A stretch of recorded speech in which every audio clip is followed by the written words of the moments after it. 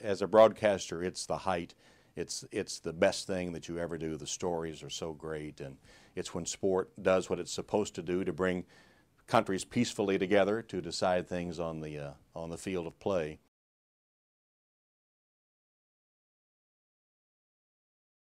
As far as figure skating goes, it's actually the most watched Olympic sport, winter or summer, which I didn't really know till Dick Ebersol, our chairman, informed me of that. And when I started out, I didn't really know much about it. And to be honest, didn't care much about it. And it was a great learning experience. And I think the first time I realized that there was something to this of an athletic nature was at a practice for the World Championships when Kurt Browning of Canada was the world champion. And as he was practicing, it caught my ear when he did a spin, and that, I said, wow, that took some strength and some agility.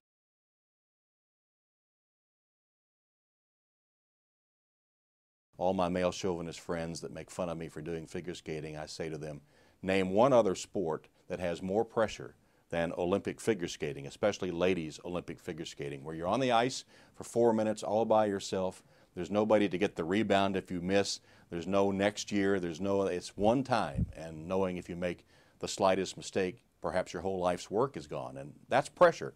And I've seen the pressure get to some of the best skaters in the world. It's just really, pressure is really palpable in the arena when those skaters take the ice. So that's what I say to all my male friends, and I've come to really appreciate and enjoy broadcasting figure skating.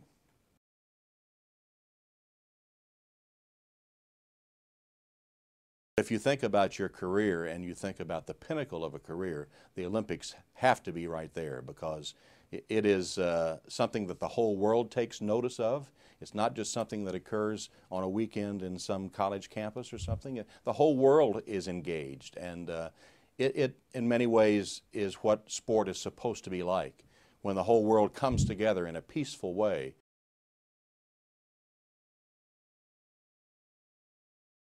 It's obvious that a lot of the things I learned at UK all these years later help me in whatever I do.